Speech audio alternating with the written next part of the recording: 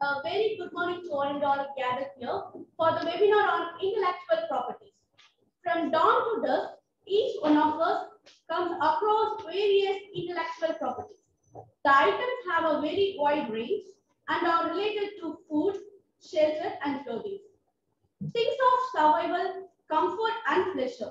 In this digitalized world, there stands a higher risk of creativity, ideas getting stolen without the consent of the author. Especially, we, the academic community, have to know how to protect our own creation and the legal way to monetize on them. So, it's important to know what are intellectual property rights and their legal safeguards. Let us begin the program offering ourselves to the mighty hand of God, our Maker and our ever-loving Father. We invite Dr. I. Sharmila Lidiamna, Associate Professor and Coordinator of Self-Finance Section, Department of Chemistry, Bishop Weber College, to lead us in prayer. Let us pray. Dear loving Heavenly Father, we come before you with a thankful and grateful heart. Thank you, Lord, for this day. We are also thankful for all the blessings you have bestowed upon each of us. We are truly grateful for them. You are the God who blesses the works of our hands. Thank you, Lord God, for making all our endeavors fruitful. Thank you, Lord, for allowing us today to be a part of this webinar on IPR to enrich our knowledge on this topic.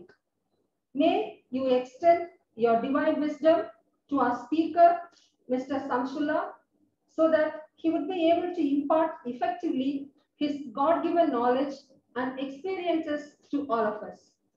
May he be blessed as he continues to bring his expertise to people who need them. Bless the participants as well, so that they will be able to glean the vital information from this webinar. May you bestow your blessings after this webinar so that we may put into practice what we learned. Lord God, the root of novelty and creativity lives in you. Plant novel ideas in our hearts and minds. Remove every inactiveness from us and guide us to find patents. Let this webinar and the interactions glorify your name. Be present throughout this meeting. We ask all this in the name of our Lord and Savior Jesus Christ. Amen. Thank you, Madam, for rendering the opening prayer. To welcome is to show honor and love. We invite Dr. Rupesh N. Prabhu, sir, Assistant Professor of Chemistry, Bishop Weber College, to welcome the gathering. Pleasant good morning to one and all who have joined for this webinar on intellectual property rights. It is with great pleasure that in the name of PG and Research Department of Chemistry, Bishop Weber College, I have the honor to welcome you all to this webinar on IPR, a webinar which will be beneficial to the faculty and the student community alike. Let me first of all start by giving glory to the Almighty God for giving us strength to conduct this webinar, and as well as to the management and our principal, Dr. Paul Dayabaran, for their never-ending support in all the activities conducted by our department. A person with great vision and mission, a meticulous planner, a prominent leader, a great motivator for faculty and students, a hard but at the same time a smart worker, a good researcher with a patent under her belt. We are extremely blessed to have a person with such impeccable qualities to lead us from the front. We couldn't have pulled off this webinar without her hard work and dedication. She is none other than Dr. J. Princey Merlin, Dean IQAC and Head Department of Chemistry, Bishop Weber College. I consider it my privilege to welcome you, ma'am, to this webinar. Welcome, ma'am. Thank you. Today's chief guest is a highly organized and resourceful individual with commendable success in many fields such as intellectual property management, patent drafting, patent filing, portfolio management, competitive and market intelligence, to name a few. On behalf of the Department of Chemistry, Bishop Weber College, it is a pleasure to welcome the guest of honor, Mr. S. Samshula, who, in spite of his busy schedule, was kind enough to accept our invitation and will be enlightening us with his inputs about IPR in a short while. Welcome, sir. Thank you. I also deem it a great pleasure to welcome the deans, associate deans, and heads of various departments of our college who, amidst their hectic schedule, have joined us through the virtual mode. A warm welcome to all. I also take this opportunity to welcome the torch bearer and the silent leader of our department, Dr. I. Sharmila Lydia, UG Head and Self-Finance Coordinator, who has supported and guided us in every aspect of all the activities in the department. Welcome, ma'am. I also extend a warm welcome to all the faculty friends from the Department of Chemistry, faculty members of other departments in our college, as well as the participants from other institutions to this webinar on IPR.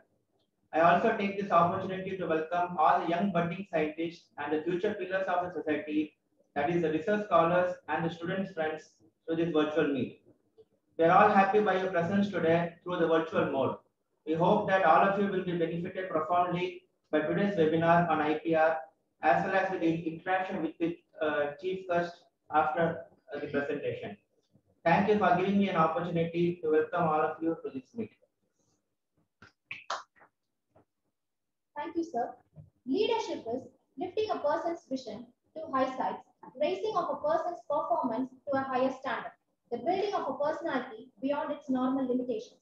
We gladly welcome Dr. J. Principal Ma, Dean of IQSC, a respected head of the department, a leader we all admire, and a powerful motivator to deliver the presidential address. Respected chief guest of today's program, Mr. Samshula from Bangalore. Respected UG Head and Coordinator of Self-Finance Stream of Chemistry Department, Dr. Sharmila Lydia. The organizer of this particular event, Dr.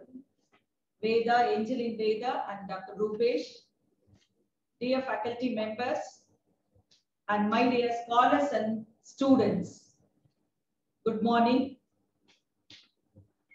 At the outset, I would like to congratulate and appreciate the organizers for thoughtfully organizing this particular event in order to motivate our budding chemists of our department.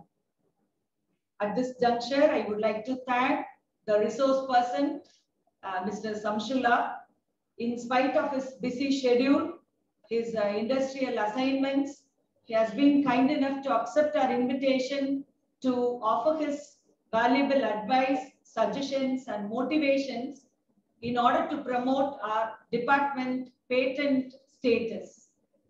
I would like to thank him personally, and on behalf of the department, I thank him sincerely for his cordial support to provide his guidance, expertise to our department.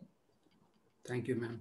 And we are all familiar with the different patent copyrights and intellectual property rights. But we are not aware of the nuances in this field where we can get the experience and the expertise of our chief guest. So definitely this meeting will give eye-opener to many of our researchers.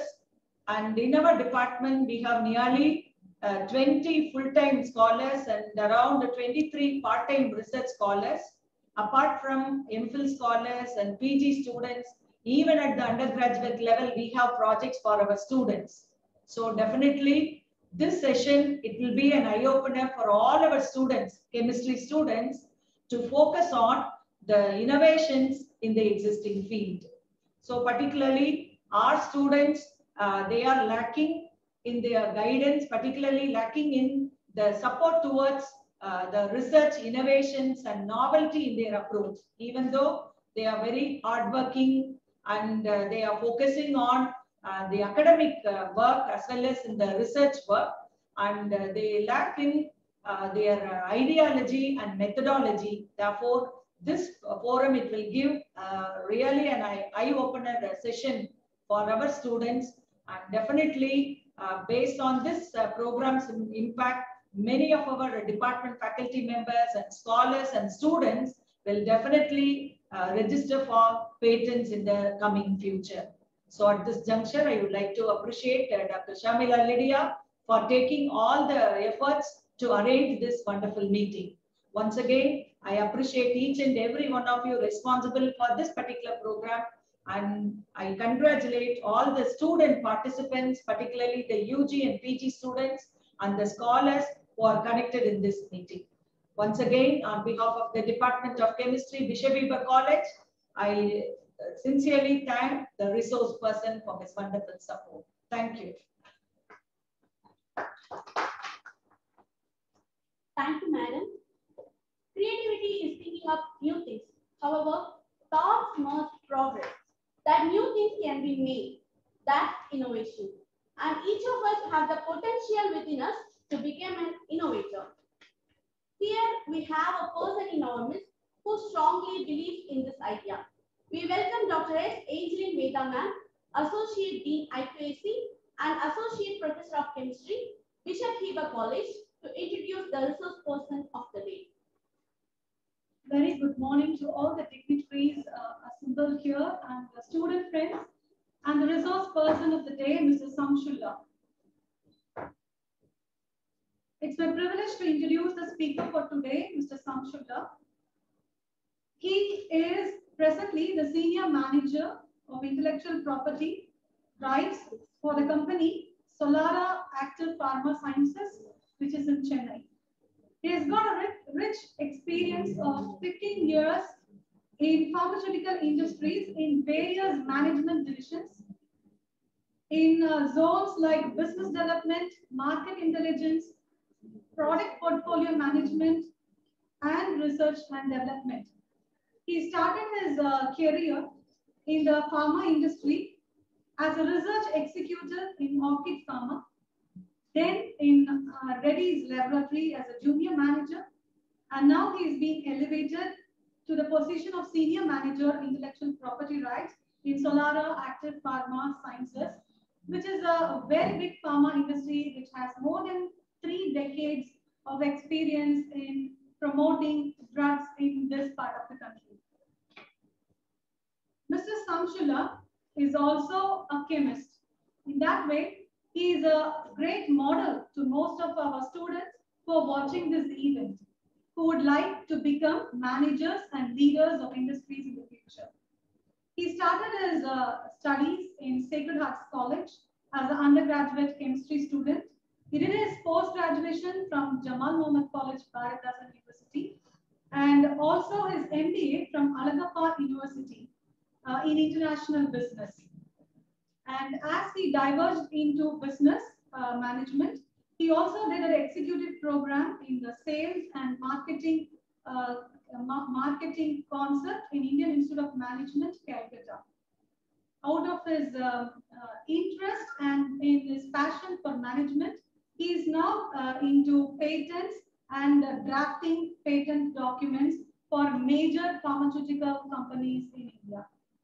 And we thought in the beginning, why should we arrange a program like intellectual property rights to young students who are still in their undergraduation? We all know about the story of the maestro musician Ilayaraja, who is struggling to take control of his own productions into his copyright. The earlier you know about the intellectual property, the better you will have a standing in your future. And that's why we have invited a person like Mr. Samshulla to address young students.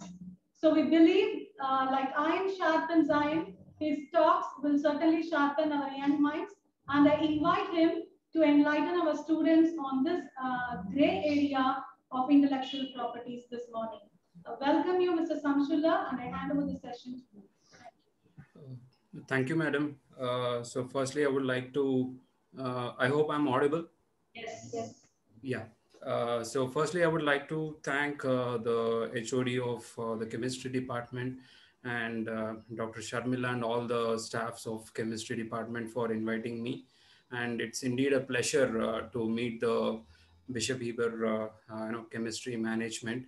So as you have introduced, I did my post-graduation from Jamal, and I have fond memories with Bishop Heber. So wherein we have participated in intercollegiate competition. And I myself have won a few quiz competitions conducted by the chemistry department of Bishop Heber. So and it still resonates the Beauty Bishop memories. And so without taking much time, I would quickly introduce myself. As Madam said, I have close to 14 years of experience in pharmaceutical industry. So I started my career with intellectual property management, and I have worked with some of the top generic pharmaceutical industries, and drafted over 200 patent applications, covering process, polymorph, polymers, and some interesting inventions. Right now, I'm associated with Limited, which is a demerged entity of Stride Shasun. So this pharma industry is purely into API manufacturing and distribution. So I'm leading the IP department here. And I really appreciate the management's decision to invite an industrial resource person. And I could see the interest and efforts that has been put. So I'm equally excited to have a more interactive session. So I believe that there are people from different domains as well. So I'll try to engage as much as possible. And if you have any questions, you can ask me through the session, or if I am unable to answer, I'll always get back to you through email or by any other mode. So can I jump into the session? Yes. Yeah. So.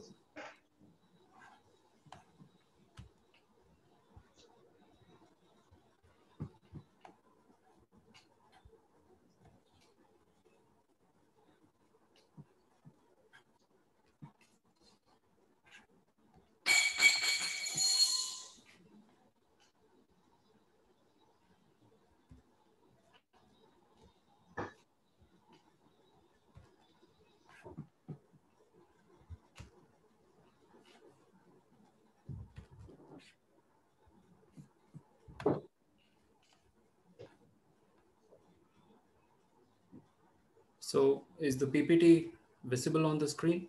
Yes, sir. Okay.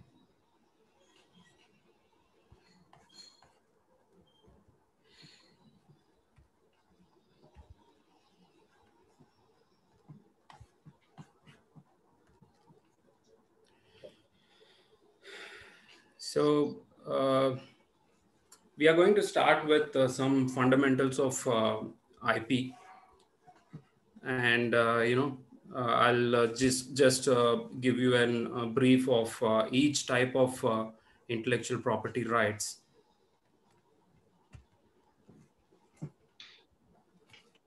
Let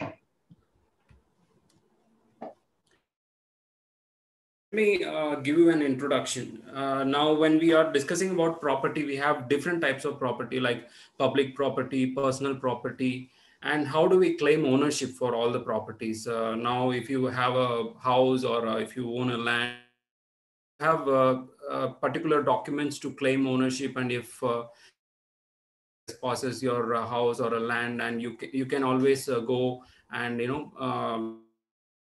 but when it comes to new ideas or creations, how do you protect? And that's what intellectual property rights deals with. So before going into the each topic, let us understand about what is invention and innovation for a new time. So something or if using it in a innovative way, turning a new concept into a commercial success or widespread use. So in here you can see a picture, on the left you can see a wheel that was invented several years back. And whereas on the right side you can see an innovative technology that has been created by the DARPA, the defense of US Army, wherein the wheel can reconfigure depending upon the type of terrain, or usually for this army purpose. So you can see the amount of innovation that has been put in. So this is the basic difference between invention and innovation.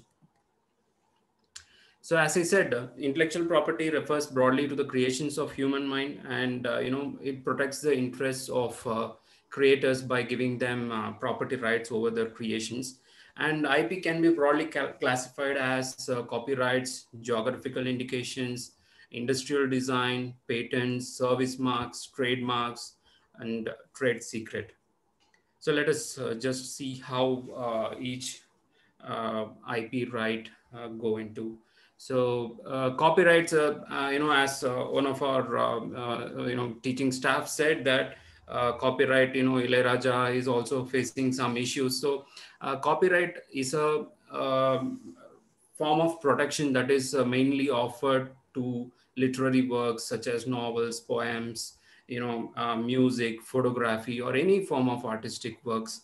So copyrights ensures protection for all these uh, artistic forms or the creativity of an author, and it helps them protect it from the others. For example, if you are composing a music, or if you have come up with a new story, and every day in news we see that some or other person comes and claims that this movie story was stolen from me, and unfortunately they cannot go and prove against it. So this is because of the lack of knowledge. They don't before even protecting their work, they start disclosing to others, and then the people derive it from them, and unfortunately all their hard works go into vain. So all these topics come under copyright. So it is mainly for the artistic works that is created by the author. And in general, copyright is valid as long as the author has created, and it has a term up to 60 years of term for the copyright. And trademarks, service marks.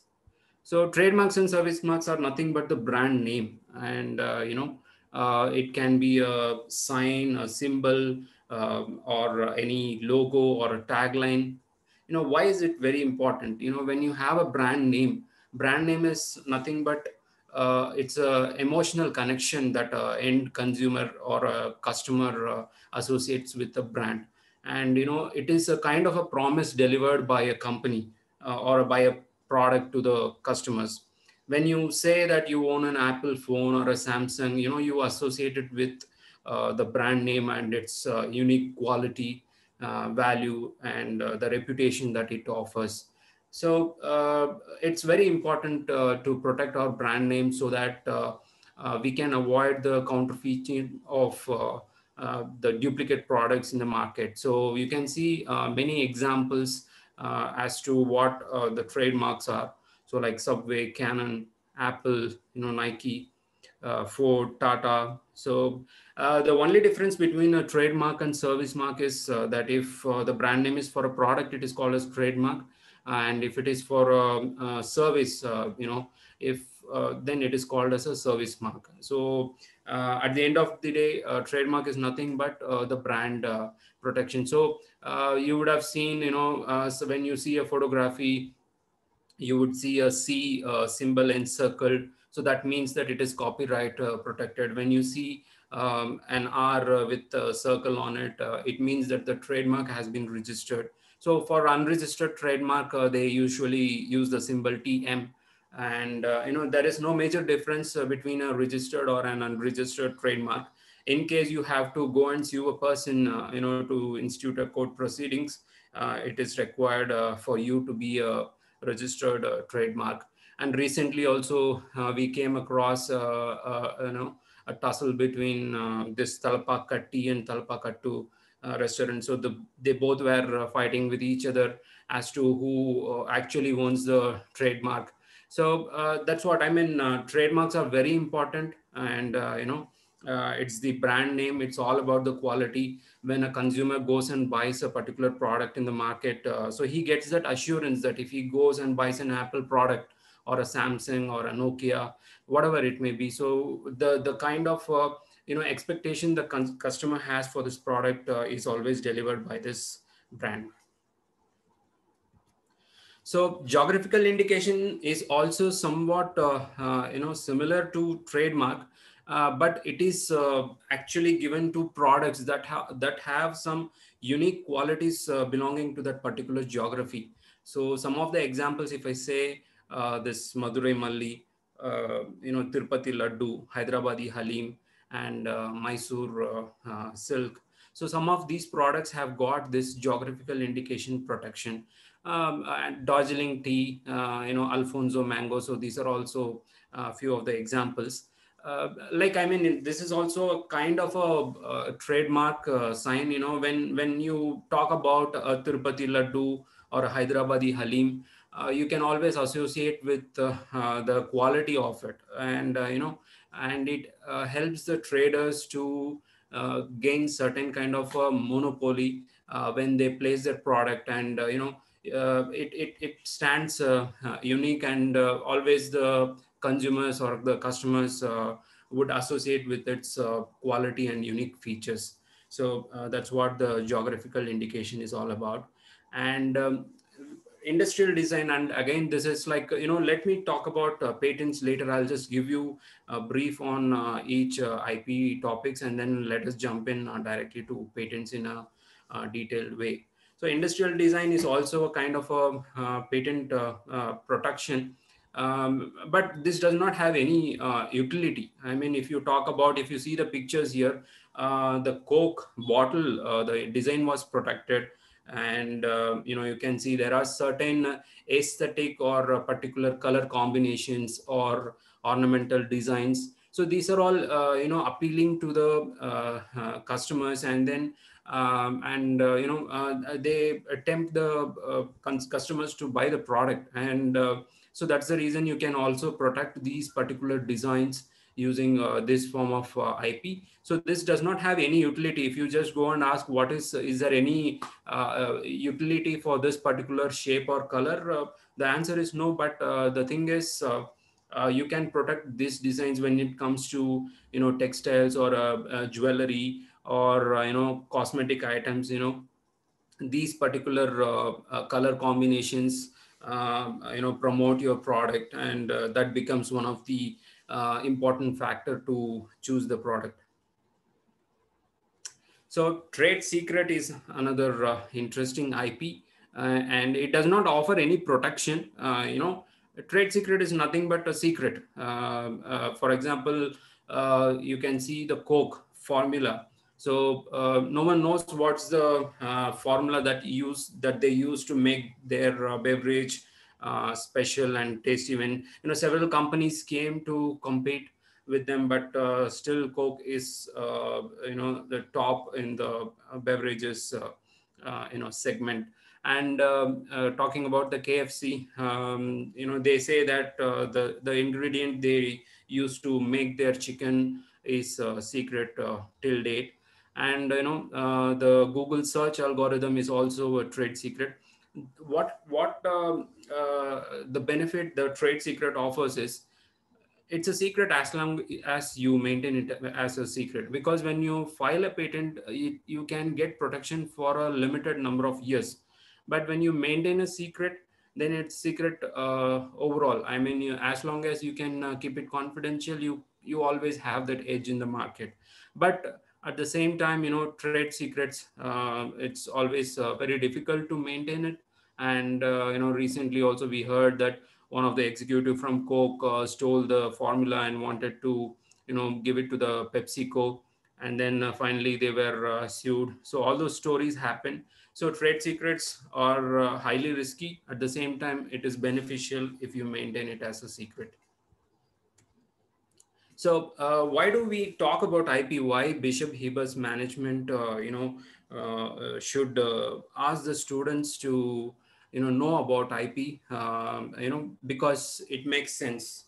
Because nowadays the commercialization activities are more, and awareness of IP is very critical to fostering innovation, as rightly said by the HOD. And there are people who do hard work, smart work, day in and out, and finally they come up with some new invention or innovation. They don't know what to do, they don't know how to protect it. So many people are not aware of this, and especially when it comes to copyright, we could see many people losing their stories to some others. And there are many scientists, great scientists, who could not actually protect their inventions because they were either careless about IP or they were not aware of the IP. So that's the reason why IP is very important. And even for the academic institutions, it's very important to protect your research activities. And you can always prevent. It's not always about commercialization. It's also about the possibility of information being copied or misused by others. So when you are doing a lot of work, and if you don't get a credit for it, so that's kind of an injustice. So to prevent all these things, IP is very important. And especially with the growing technology, it also comes with so many risks. And there are higher chances of our articles or ideas getting copied, and then we don't get credit for it. So that's the reason IP is very important. And even recently, when they conducted a survey whether IP has been referred during their education, 69% of the participating students said no or don't know. So this is really a sad part, but I mean, it's better late than never. So let us start detailed discussion on patent. So although I say I'm from IP, the 99% of the work I do, or any pharmaceutical company do, is with respect to the patents. And so patent is nothing but a right provided by the government of a country for a limited period of time to exclude others from making, selling, using, or importing the patented invention. So for example, if you have come up with a new invention, and if you file a patent application in a particular country, you would be the whole and sole owner of that particular invention for a particular number of years. And anyone who wants to use, make, or sell has to take a license from you or a permission from you, and you're not going to give it for free. So you may ask for some royalties or some monetary benefits, and then all your idea can be converted into a revenue making or a commercial revenue generating thing. And patents are territorial in nature, and almost most of the, except a few, most of the IP rights are territorial, and patents per se is territorial in nature, which means if you file a patent application in India, so you can protect only in India. And when you talk about big companies like Apple or Samsung, they have worldwide presence. So, they are present in India, they are in Saudi Arabia, Canada, wherever, Apple is present everywhere. And if they want to protect their invention, they have to go and file patents in each and every country where they have their market of interest. And for example, if you have a patent in India and you want to protect in India, you can do it. But if someone in US or Europe follows your invention, you cannot stop them because you don't have the patent in that particular country. So patents are territorial in nature, and you have to file in each and every country where you have your market of interest. So in case I'm going fast, if you have any questions, please unmute yourself and ask me. So who are entitled for patent? The inventors, joint inventors, assignee, or legal representatives. So who are inventors? So actually the inventors are the ones who come up with a new idea, who work for it, who does all experimentation for the particular development of that particular invention. Assignee are nothing but if you work for a company, or if you work for an institution where you have a binding that whatever the invention you arrive at would be assigned to your company or your institution, so they are the assignee. So you would be an inventor, but the patent rights you would be handing over to the assignee. It is more of a commercial assignment. And legal representative, sometimes what happens, the inventor, if the inventor is deceased, some of their legal representatives on their behalf can also file a patent. So let us get back into the history of our Indian patent system. So Indian Patents Act actually came in 1970, but it has origin in the 1800s, even during the British era. And I haven't captured the complete history because we are not interested in that. You can always go and have a look into that. We are going to see some of the key highlights, and the Patents Act 1970 went through these major amendments, and this 1999 Amendment Act came into force from 1995, which is after the effect of this GATT and TRIPS agreement, General Agreement on Trade and Tariffs. And TRIPS is trade-related aspects for intellectual property rights. So wherein we signed and we said that we would also comply with the, what happened?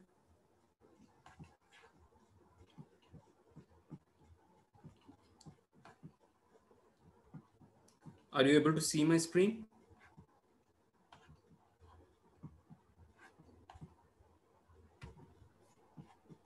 No, sir. Okay. Okay.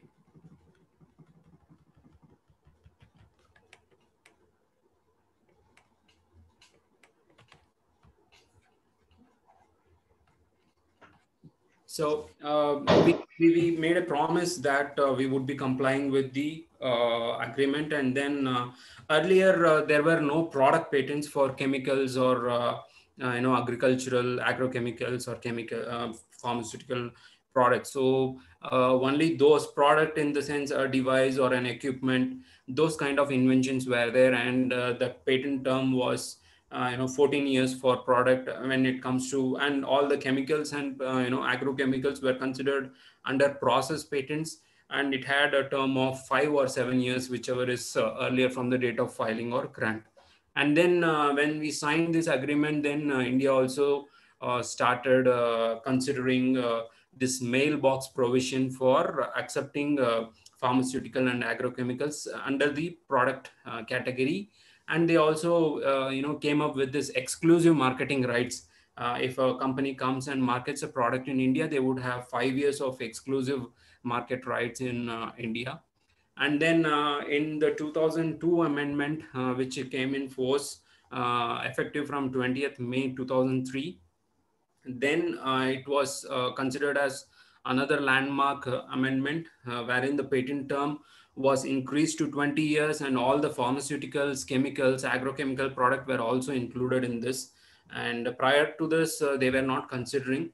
And in order to comply with the international treaties and to harmonize with the patent system in the other countries, so India also started granting patents with 20 years. And they included the definition for invention and inventive step.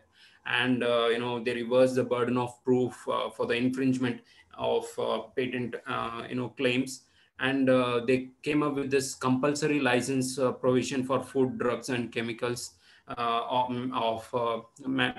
removed that mandatory compulsory license for these particular products categories. And then they have also enhanced the scope of the right of a patentee, wherein import was also included in that.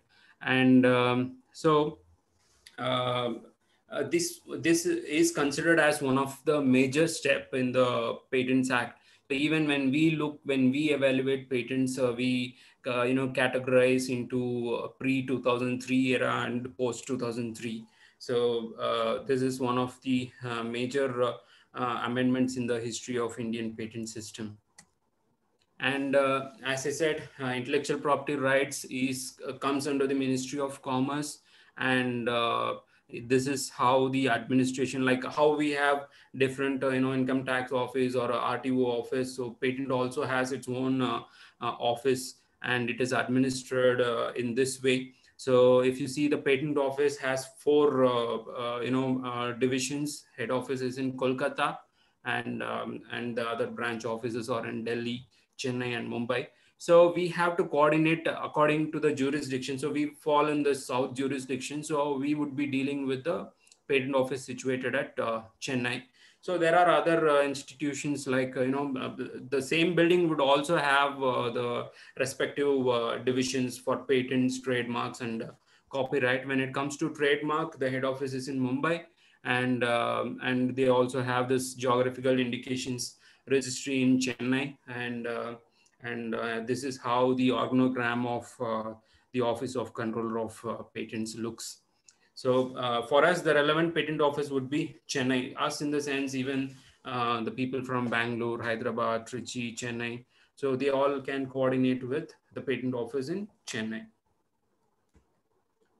So now we have seen that copyrights, any music, artistic, literary, or any work done by an author can be protected in copyright. And when you come up with a new, you are an entrepreneur and you are coming up with a new company, new product. So you can you can protect your brand name using trademark or a service mark. And when you come up with new invention, you have invented new, you have come up with a new process or a new molecule that could treat a particular type of cancer, or it can reduce the COVID-19 infection, or you have come up with a new equipment or new apparatus. So you can file a patent. So the question comes, like, is everything patentable? Then there lies the catch. Not everything is patentable. And before going into that, let me also tell that patent is called as a negative IP, right? Why? Because when you have an ownership for a particular property, like if you have a land, it would be generally like my grandfather had it and my father had it, now I'll be owning. As long as I own, it belongs to me, and it is evergreen. But patents are not like that. Patents are valid only for 20 years from the date of filing, and later on it becomes public domain. Anyone can not only use the patented invention, but also the obvious modifications and variations of patent can be used.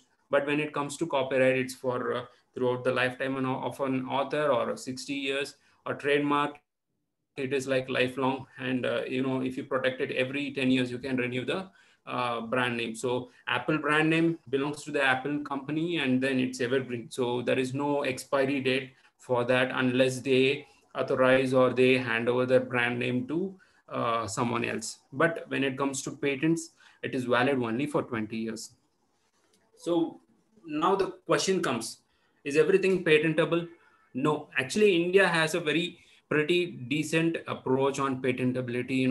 On one side, we want to be aggressive on IP. On the other side, we have few reservations in granting inventions. So and the patent laws are territorial in nature. Now what is patentable in US may not be necessarily be patentable in India. So let us have a look actually what can be patented and what cannot be. So Section 3 of the Patents Act 1970, it gives you an idea about what are not inventions. So usually in general, the idea goes like any useful product, process, any useful invention can be patented, excluding the following categories. So Section 3A talks about frivolous inventions. So inventions that are contrary to well-established natural laws.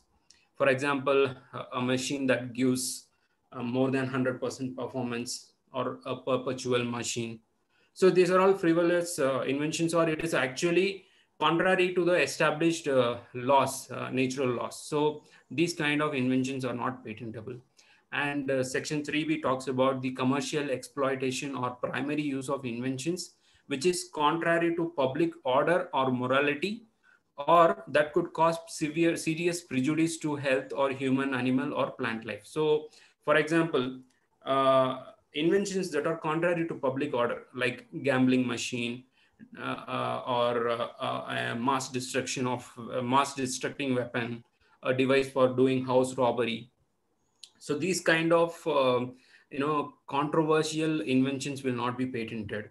And when you talk about the prejudice to health or human life, biological warfare material or device, or a terminator gene technology, embryonic stem cell. So except the genetically modified organisms, these particular inventions are not patentable in India.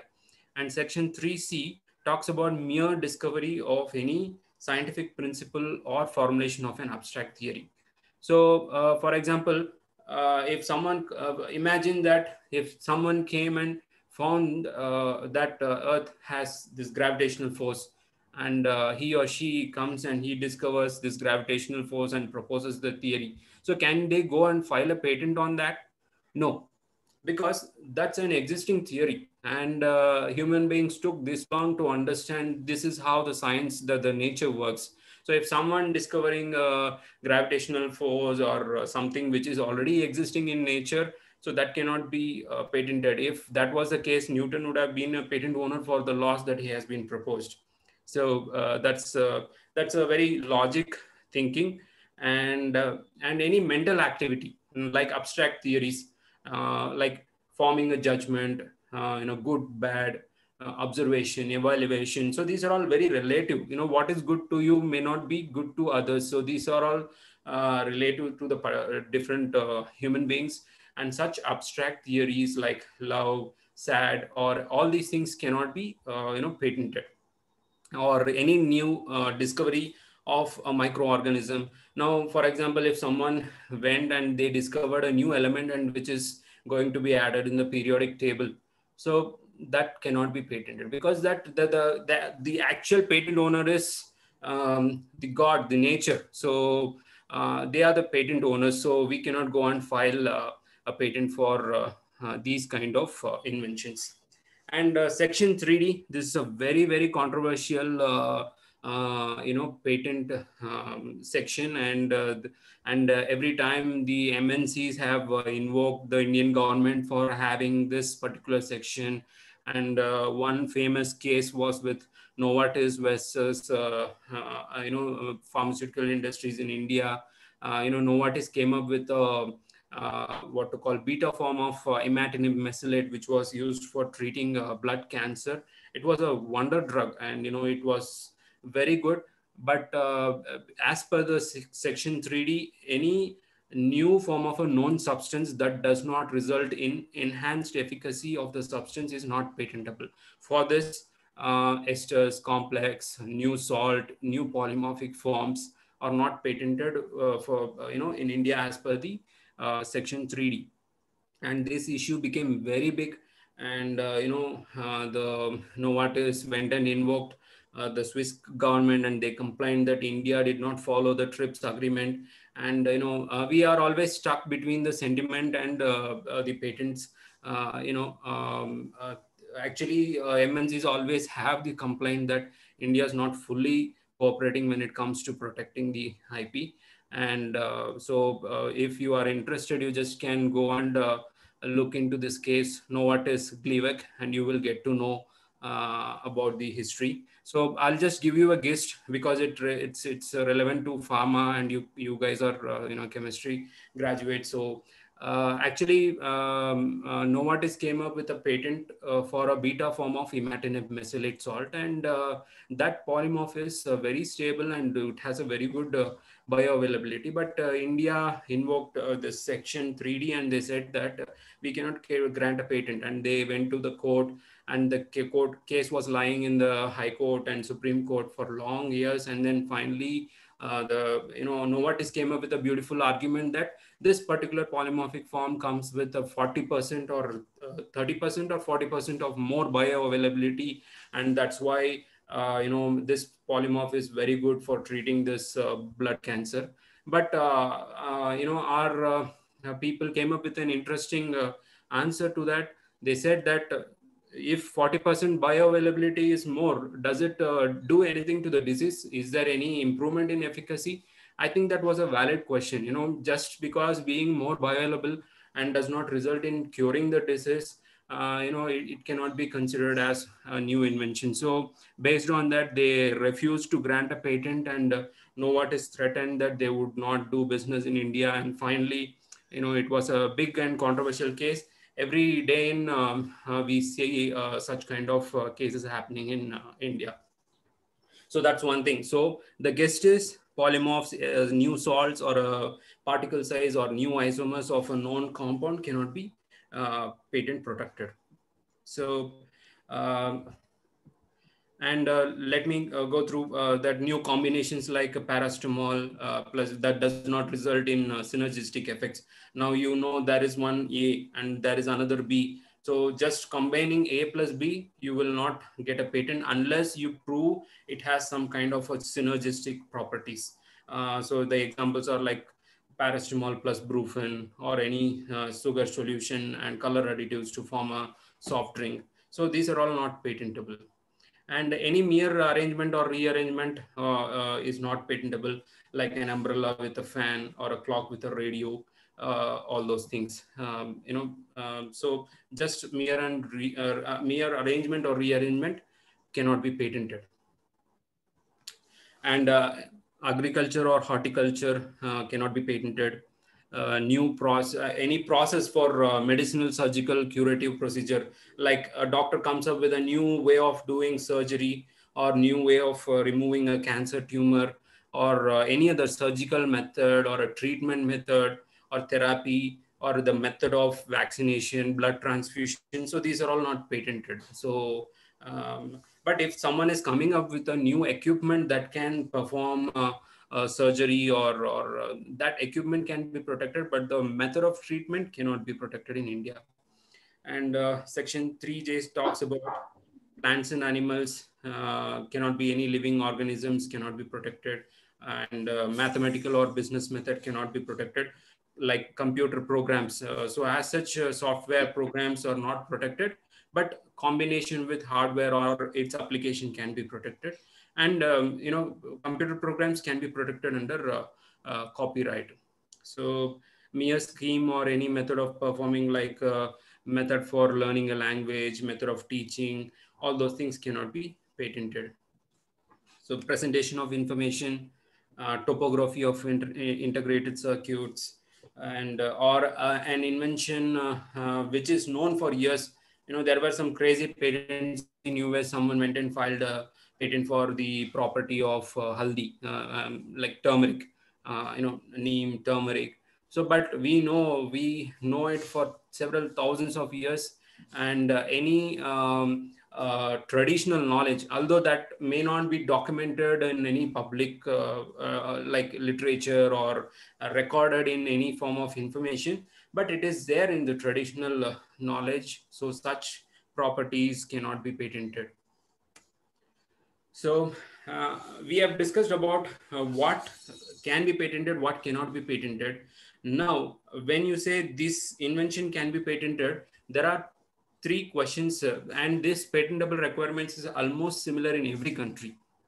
These are the three questions that will be asked before you want to file a patent. So if a patent eligible subject matter should be novel, it should be non-obvious. It should have an inventive step, and it also should have some industrial applicability. So novelty is nothing but new.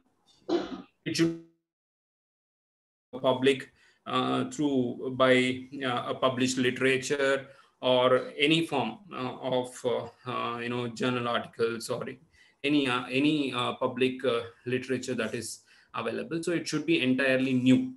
And non-obviousness means it should have some kind of a significant advancement in technology or economical. It should have some kind of an improvement over the existing. Now, for example, A plus B gives C in methanol, and you are coming up with A plus B gives C in ethanol. So just because ethanol was not known, you cannot go and tell that this is a new invention. Yes, of course, it may be novel, but when it comes to obviousness, it's obvious. Any person skilled in the art, an organic chemist will know that it would also work in a similar solvent. So you should have some kind of an technical or unsolved need, unexpected result, or failure of others. So you are coming up with something surprising that results in a significant improvement, or it solves a problem that has been existing. So you should have that kind of a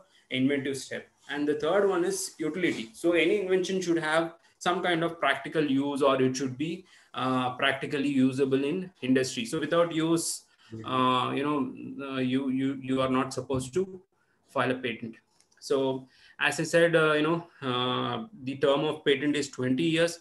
Earlier we had 14, 5, 7 years for different category, and now it's India being a TRIPS complying nation. We also have this 20 years of term from the date of filing. In US also they had a similar provision before June 8, 1995.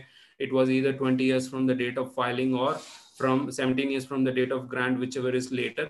And they also started issuing patents for 20 years from the date of filing. And now in almost every country it's 20 years. There are some provisions like patent term extension, which is given for this pharmaceutical inventions for innovators. If they come up with new product and they launch it in market, they can get a maximum of 5 years. That's a different story. I don't want to divert the topic.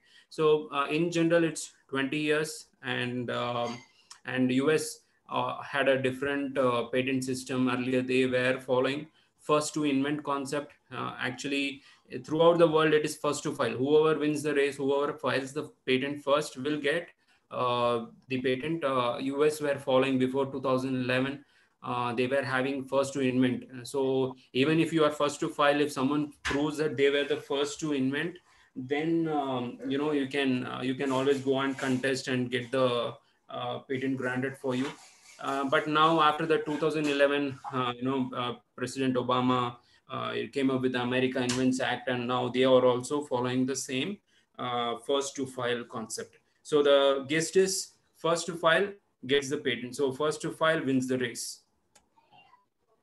So this is how now we have different application formats. If you see a vehicle, you see a particular format for a different state. If it is K, it's Karnataka, T, and Tamil Nadu. Likewise, we also have some formats for patent applications. So the first 2 digits stands for the country code, and US means, there are a number of codes that you can find in the internet, and the 2-letter code is the country. If it is US, it is United States. IN means India, and there is a serial number, and it has a different format. If you see in the US, A1 means it's an unexamined, it's just a patent application. When you say B1, it's a granted patent. So I wanted to present all this information, so that, because now that you are slowly getting into IP, I felt these are all very important, because even here in pharma industry, people with PhDs, postdocs, still they have doubt, and they come and ask us like, which patent is this, how to read. So that's a problem everywhere. So I thought we can capture this information, so that you can know what actually the patent format is. So I know I've been boring. So far I just wanted to have some interesting things. So I believe so far things are good. So let me show you some interesting patents. Okay. So any idea on this? So this talks about pressure sensitive adhesive sheet material.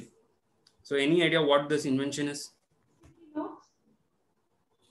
So, I mean, do you know, I mean, from this image or the abstract, can you make out what this invention is?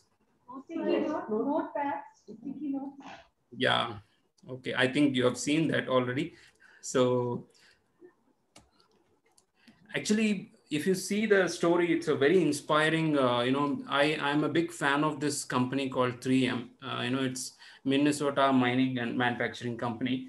So when you visit their website, they mention that we are not 50 feet away from any one of their product. So when you talk about this Scotch-Brite or this Post-it, they have multiple things. Even if you go to the supermarket or the car maintaining accessories, all those things. So in 1968, a scientist in US was attempting to develop a super strong adhesive, but accidentally he created a low tack reusable pressure sensitive adhesive, and they were upset with that kind of failure, and they one of our colleague came in, and then he started applying this weak low tack adhesive for pasting some paper, and when they wanted to present in their labs and to the fellow colleagues. And then finally they came up with this idea, and they filed a patent for this post-it. And this also was one of the reason wherein even in computers we have this sticky notes, and day in day out, I'm not sure about the academic institutions in every office, to leave an information or for every purpose, they use the post-it notes. So this is one interesting invention. So I want you to go and look into this post-it discovery story. You will find it inspiring. So the next one, any guess, can you make out what this invention is?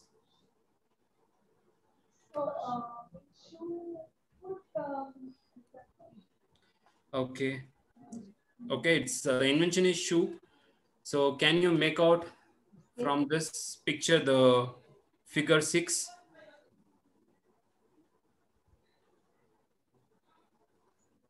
It talks about anti-gravity. Can you make out who would be the inventor of this?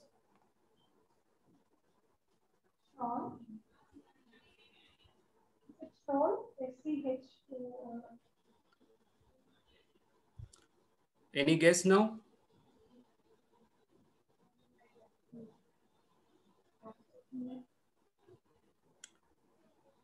So I don't know the present generation whether they are aware of this person.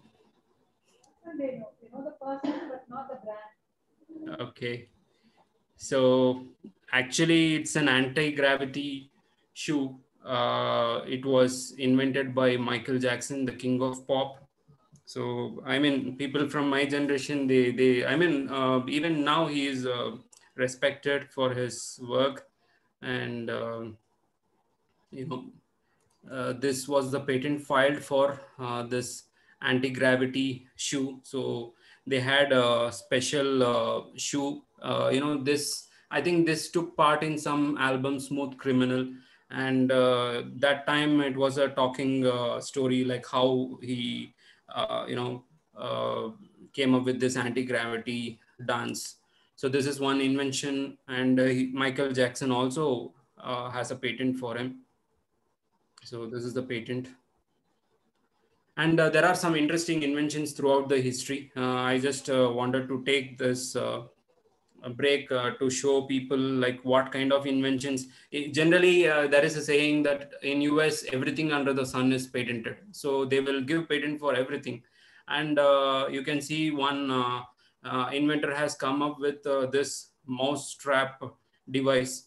So this loosely correlates to one Vadivelu joke for that, a machine for killing that bed bug. So this is also one invention for which they got a patent granted also. And here you can see a ring for holding a cigarette. And 1909, someone came up with this wing to escape fire. And so they have filed a patent for this. And so if history was like that, even in 2008, someone has come up with an insect swatter, which will have an elastic lash to kill an insect. And so they have filed a patent for that, and that has been granted also. So on the right hand side, this is a 2005 patent. I have slightly modified the language here. Some inventor has come up with an amusement apparatus for kicking self. So I don't know what kind of amusement that inventor would be getting by kicking himself. So for this, they have filed a patent and they have got it granted. And, some of the patents are like an indication of the technology, like the drone and other things where that concept came or disclosed in patents which were at least 25, 30 years before. And now we are seeing the drones and things like that. So these are all 2020 patents where, Boeing has filed a patent to prevent hacker in multiple vehicles, including air. And in the right, you can see the social distancing apparatus, for all thanks to this COVID, they have come up with some kind of tracking and maintaining social distancing patent. And so you can see electrochemical device for COVID-19 detection. So these are all 2020 patents. And on the right-hand side, there is a fully actuated suspension system. And this patent was filed by Apple, and which will reduce motion sickness. And this is also an indication that Apple is also interested in coming up with Tesla kind of automobile, business. So they are into these kind of inventions.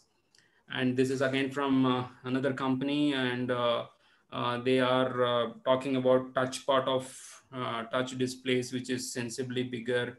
And they are telling that very soon the smartphones would be replaced, and we will have a small ring or a wristband from wherein we can virtually operate our devices.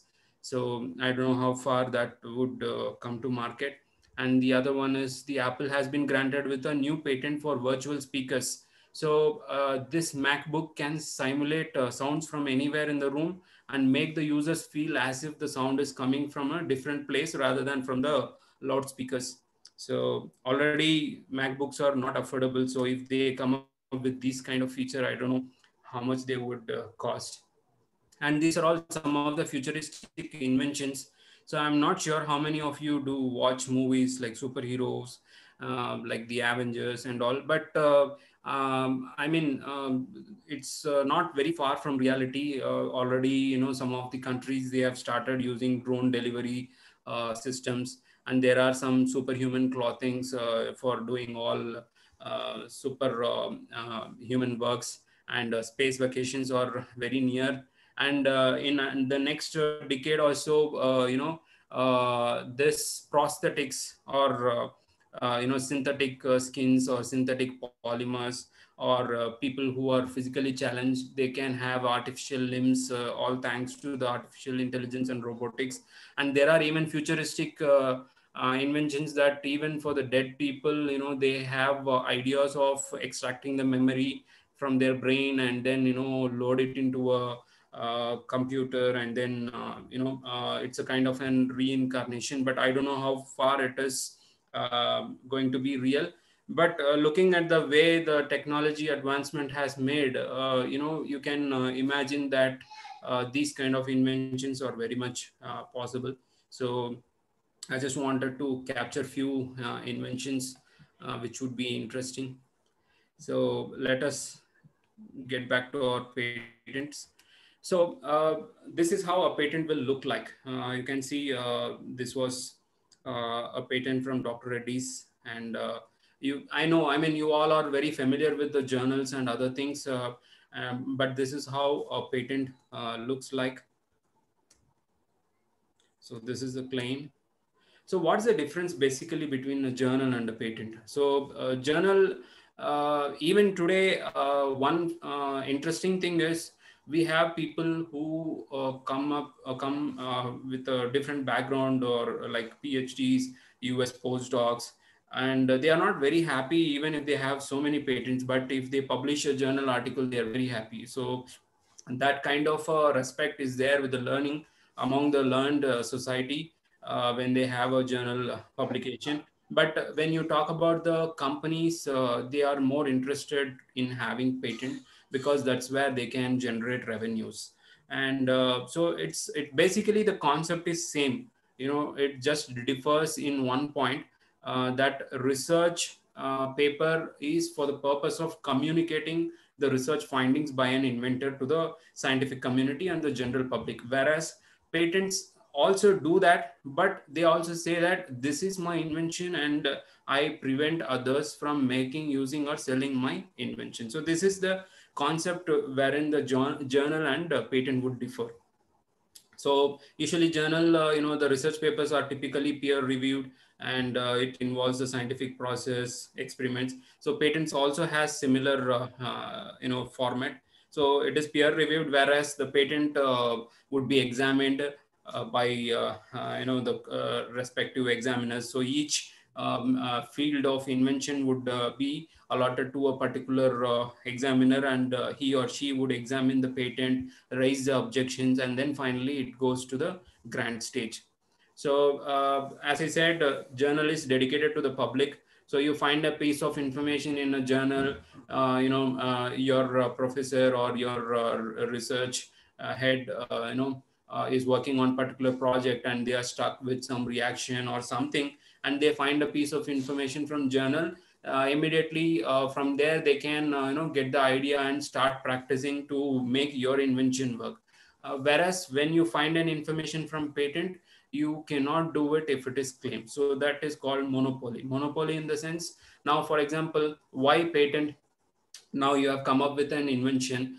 For example, if you have come up with a molecule that can treat COVID, and you have filed a patent application, and when you do it in journal, you cannot stop others from making or using or selling it. But when you have filed a patent, if other companies or if others want to use it, they may have to come and buy the product either from you, or if they want to manufacture by their own, they have to pay royalty. So this is called monopoly, and why patent is an asset for protecting your inventions. And validity, journal is like, in general, it is evergreen. Once it publish, it is public, whereas patent is only valid for 20 years. So journals, in general, any academic researcher wants to publish a journal, so he or she tries, and there are certain formats and standards for each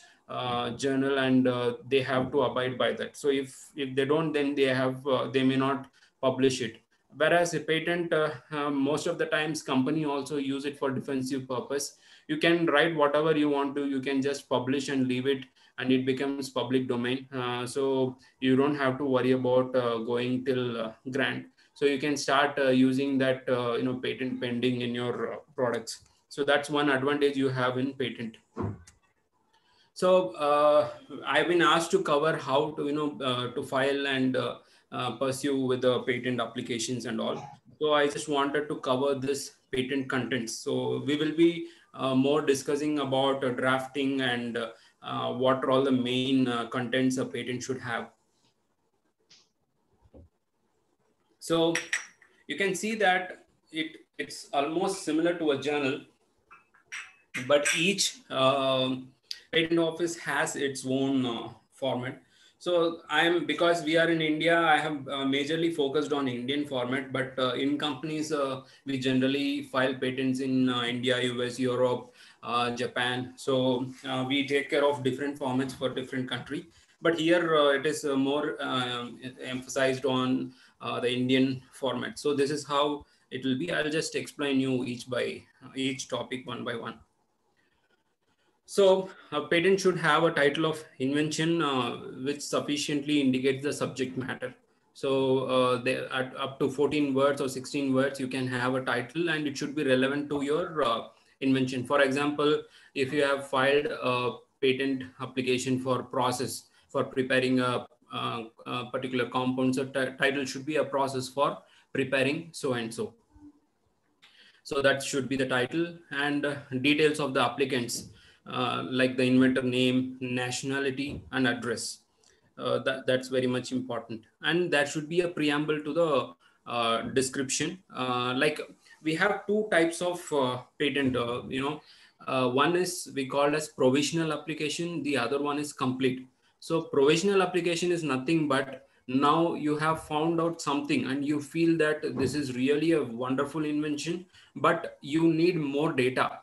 You have a preliminary data. So, but you're also, afraid that some or other person may also come and file a similar invention. So with available information, you can go ahead and file a provisional application.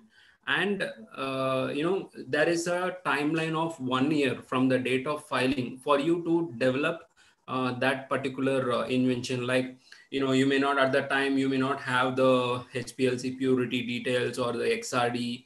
All you have is only the NMR, MS.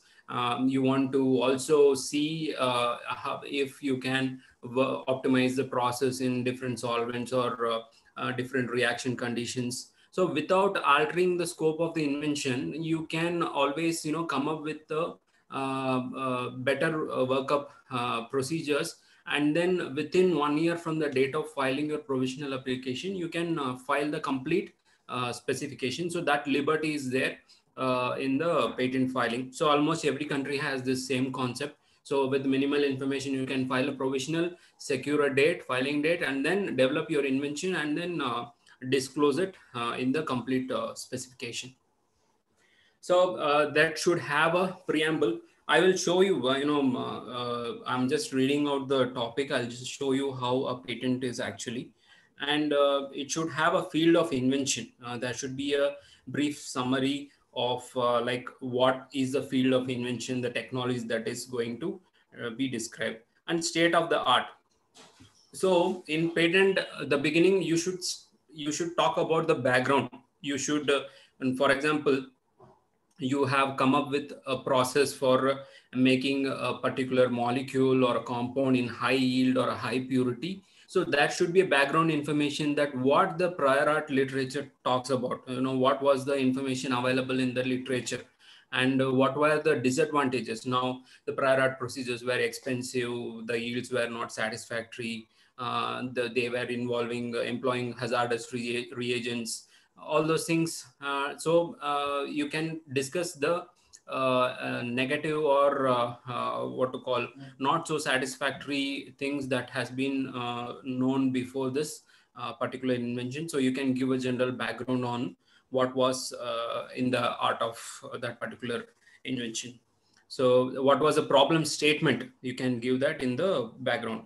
And the next one is object of the invention. So these are all everything same, field of invention or object of invention or the same. You are just going to give us abstract, discussing about what this particular invention is related to, and a summary of the same, which distinguishes the prior art and the novel features of your invention. And then sometimes, especially with chemistry patents or even non-chemistry or other field of inventions, we also need to provide some drawings. Now, when we talk about a new polymorph, you will always come up with a supporting data of XRD, TSC, TGA, or if you are talking about a new compound, you also want to give the analytical data supporting your invention. So all those things can be accompanied by the patent specification. So you have to separately title it as a drawing, and then number it as each page, and relate it to give a brief description that, for example, this following figure 1 illustrates the powder X-ray diffraction of the compound prepared according to the example 1. So you can provide all those supporting documents in the form of drawings. And the detailed description of the invention is where you are fully and particularly describing the invention, how to operate it or use it, or the method, how it to be performed. So it's very essential to disclose the best method for performing the invention, which is known to the applicant. And in United States, they are very strict about it. They, earlier, before the 2011 Act, if the patent does not disclose the best mode of performing the invention, then the patent would be invalid. So best mode of invention is very important. Now, if you have 5 different methods for making, and if you are not disclosing the best method, if a person skilled in the art wants to try and reproduce your experiment, and if he is able to synthesize your compound without any issues, then it means you have given the best mode. If it is not, then the patent may be invalid for a lack of sufficient disclosure or written description enablement, things like that. And abstract. So abstract, even a journal will have an abstract. So patent also has a concise summary of invention with 150 words, which describes the technical field, technical problem, solution to the problem, and principal uses of the invention. And next comes the very important part of the patent. So far what we have seen is almost similar to journal, but the claim is the one which is considered as the heart of the patent, the boundary. Now, whatever you feel is the invention would form in the claim. So if there's something is claimed in that patent, it means that that particular invention is owned by that patentee or the inventor. So there are multiple types of claims. So I don't want to, as I said, these are very vast topics and we can discuss and debate for hours together. So I just wanted to give you in a nutshell, which would be relevant in case you are planning to draft your own patent applications. So claim is the boundary of a patent, and it should have a preamble, a transitional phrase, and a body. Now, for example, when we talk about, I have given an example there, a box comprising a lid with a hinge. So that is the claim, a patented invention. So in that, a preamble is nothing but a box. A box is a preamble, and it should have a transitional phrase. They talk about open and closed end transition. So let us not get into that details. So it should be in this particular format. So if we talk about a chemistry process, it should be like a process for preparing ibuprofen, comprising the steps of reacting this compound with this. So this is how a claim should be neatly specified. A claim should be as broad as possible. At the same time, you also need to make sure that it does not fall in the scope of the prior art. So for Indian patent, there is a particular format. So all documents and copies of documents except affidavits and drawings should be typewritten or printed in Hindi or English. You can also file in Hindi or English.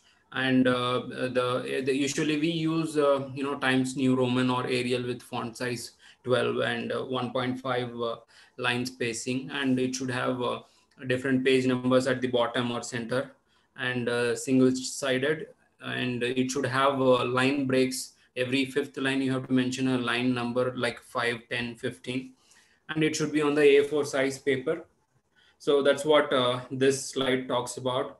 There are two types of filing. Either you can go online using online payment method, or you can do a physical one.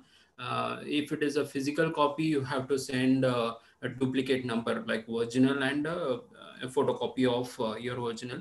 So you have to file 2 copies of patent applications and need to be sent to the respective patent office. And the signature should be either Hindi or English, and supported by a description of it. So what forms are required for filing a patent in India? So remember this, these are the important forms that is required. In general, this is pretty descriptive, but to file, the important forms are Form 1, 2, 3, and 5. So these are the, except for 1 to 5. So you can remember like this, 1, 2, 3, 5. And these are all the important forms to file in patent. So Form 1 is nothing but it's an application for grant of patent. It will have name of the inventor, country, nationality, address, and it will have details like how many pages, how many sheets of drawings, what is the check, how much amount you are paying. So all those details, it will have a fillable format. You can download it from the respective patent office. And the second Form 2 is nothing but the patent actually. So it's a patent specification. So as I told you, there are 2 types, provisional or a complete specification. So, and the fee for filing a patent application, there are multiple categories. So natural person, startup, small entity, or eligible educational. Actually, this eligible educational institution is a recent amendment which came few days or few months back, not even month, so few days back. So they have also included the eligible educational institution, and the filing fee for these categories is 1,600 for e-filing. In case you are going with the physical filing, there will be a 10% additional charge. So roughly 160 rupees. So you can say that 1,760 for patent filing if it is filed by a natural person, startup, or a small entity, or any eligible educational institution. Whereas it is for companies or others, it's roughly 4 times more. So if on behalf of my company, if I file, it will be usually 8,000 rupees. So, and for this, the limit is 30 pages. Up to 30 pages, there is no fee. And if you are going for each sheet extra, some inventions require that you have to write in more detail. So if there are additional sheet more than 30, so 160 rupees per sheet, and 10 claims are free. If you have to file additional claim, then 320 rupees you may have to file.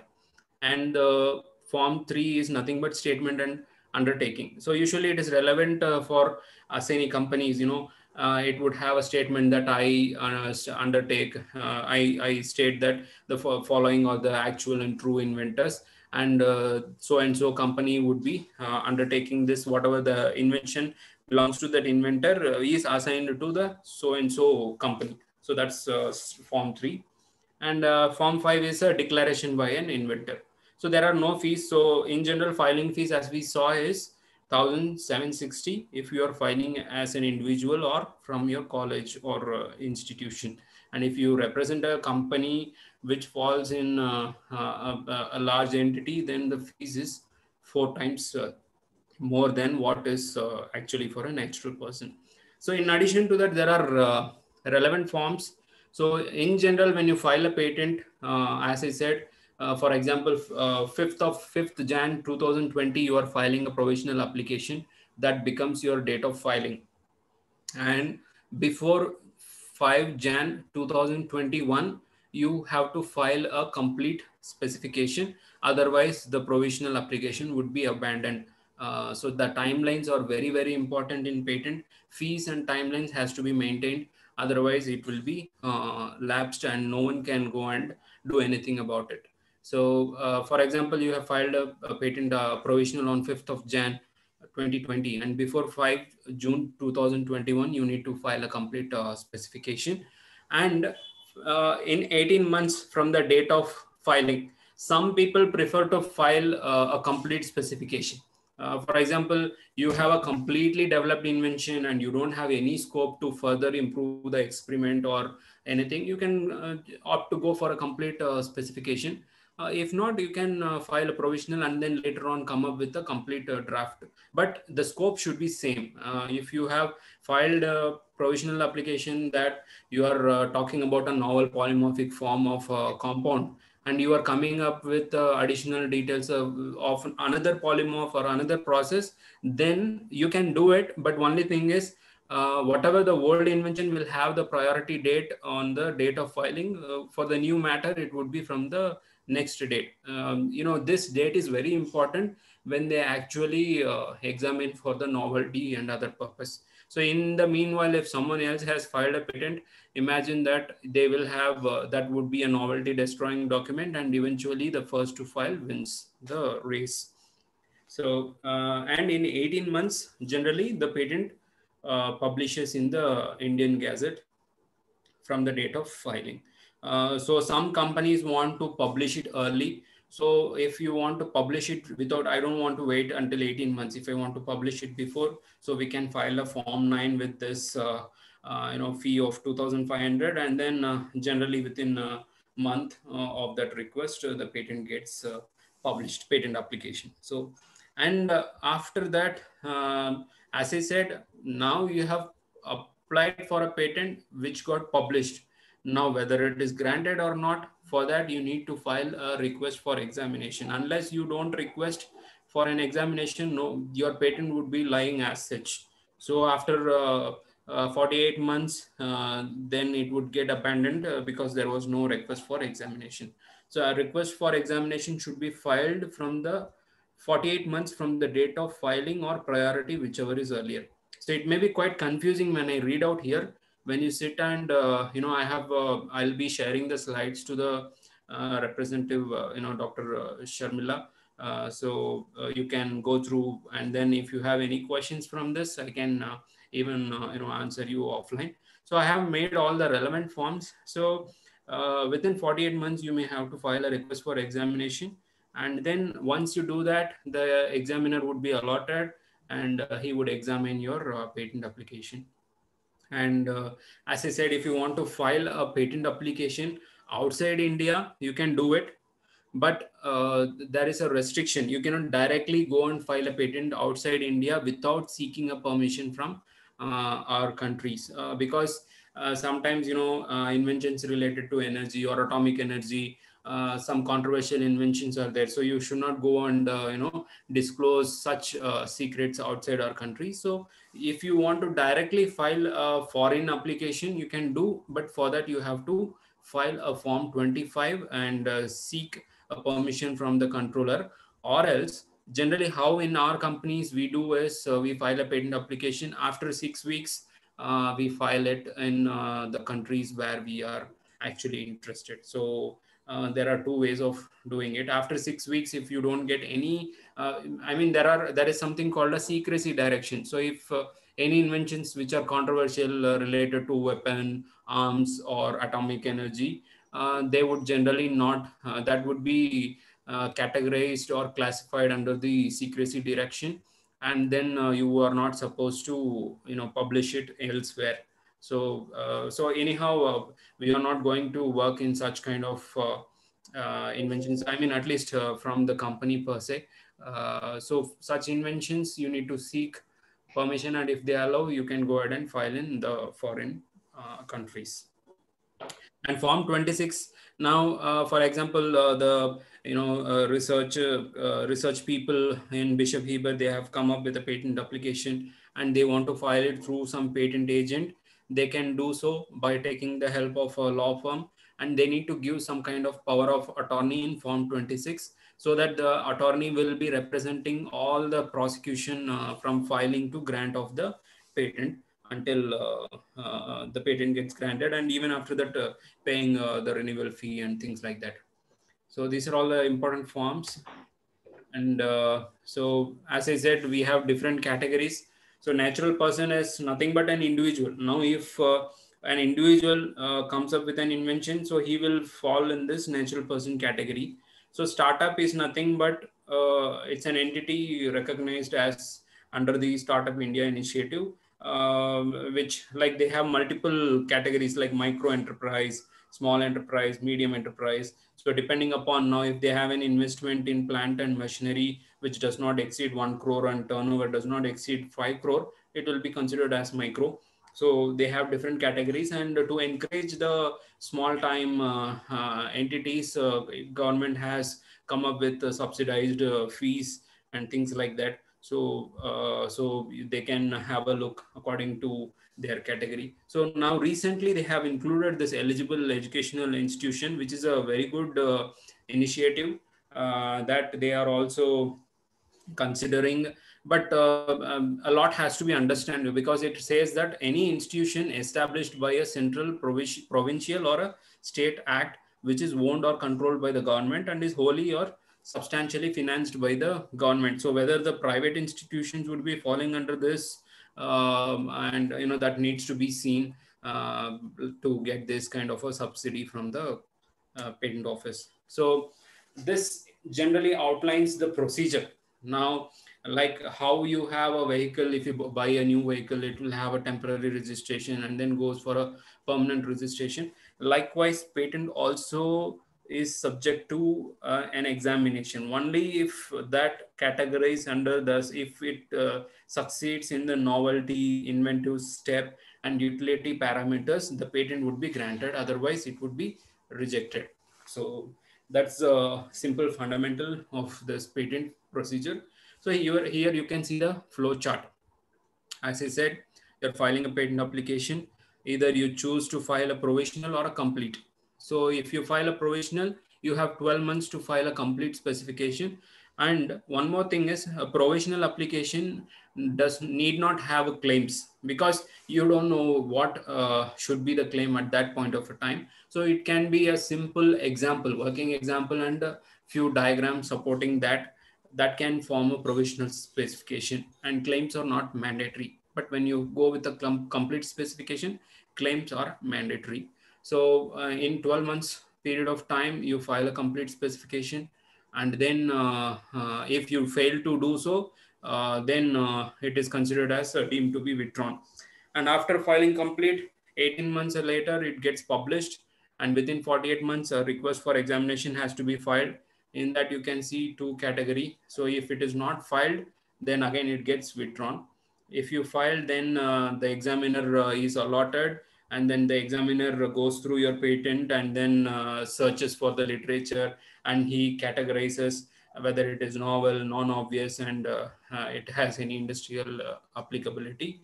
After that, he comes up with his objections, and he gives you something called a first examination report. And from after getting that first examination report, you have 6 months of time, which can be extendable up to 3 months. So you have maximum of 9 months to comply with the objections. No, he will come up and say that no, this particular invention is not novel, it is already known in this particular literature or a patent or a journal. So you have to go and convince him that no, that is an entirely different invention. And he will say that this is very obvious. So you can go and tell that no, my invention is actually, it's a surprising discovery. It has fantastic yield, it is stable. So, or many, I mean, whatever you feel as the invention, you can, there is a kind of an, what to call, objection and an argument that would be going as a transaction. And eventually, finally, if you convince the examiner, he, decides to grant your patent. If not, there are multiple ways. So then they will invite you for a hearing, and after hearing, if the objections are complied, then they grant the patent. If still it is pending, then they will finally reject the patent. And all these decisions are again appealable. So you can appeal in the board called IPAB, Intellectual Property Appellate Board, which is equivalent to High Court, or you can take it to the High Court and then go to the Supreme Court, like how Novartis did for their patent. So if the patent office is refusing to grant you, you can always appeal it in the higher courts, and then contest the court proceedings legally. So as I said, this timeline was with respect to Indian patent filing. We did not discuss about the foreign filings. Okay, filing in India is okay, but I am an inventor. My invention would be very good even if I go to other countries. So how is the timeline there? So in general, if you file a patent in India or elsewhere, you have 12 months. This time is called grace period. So within this period, you can opt to file in any countries you want to go.